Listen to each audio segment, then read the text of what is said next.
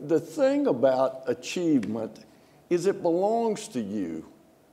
It's something you did, small or large, it's yours.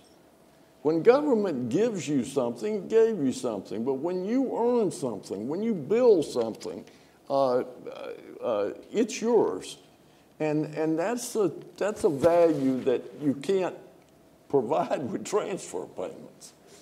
John, you want to add anything on that? Yeah, I think another thing to think about here is that poverty for children has become smaller and smaller. As the income has gone up, and here's your poverty level, there are fewer and fewer of them down here. There are more, but what happens then in our policy is that we gave money down here to people that were down, and they moved up above the poverty level, and then some of them began actually to earn money, and they moved up. But now we said, instead of applauding and moving on ahead, what we did is we started giving more money to the folks up here.